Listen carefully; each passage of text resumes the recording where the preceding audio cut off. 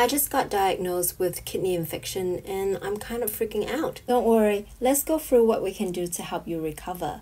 A kidney infection or pyelonephritis is a type of infection that travels up from your bladder to one or both your kidneys. So what are symptoms of a kidney infection? Symptoms of a kidney infection include fever, chills, pain in your lower stomach area or pain in your lower back, pink, cloudy, smell bad urine, frequent burning sensations while urinating, nausea or vomiting, weakness, tiredness, and confusion.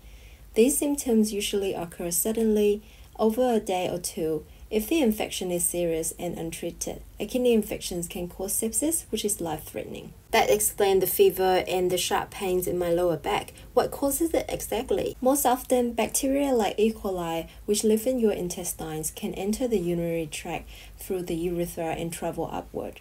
People who are more at risk include women due to shorter urethra, people with kidney stones, anyone with urinary catheter, and people with weakened immune systems. Okay, so how do we treat it? A kidney infection needs to be treated urgently with antibiotics. The infection usually starts to clear up within a few days of taking the antibiotic, but you must take the entire course of antibiotic to make sure the infection is completely cleared. Got it. Is there anything I can do at home to help recover faster?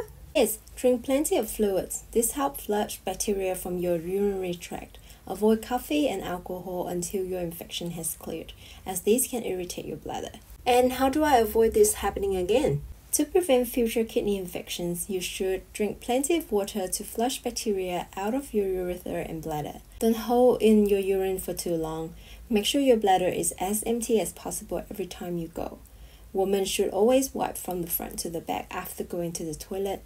Urinate before and soon after sexual intercourse. That was so helpful. Follow Selene the nurse to learn more about your health.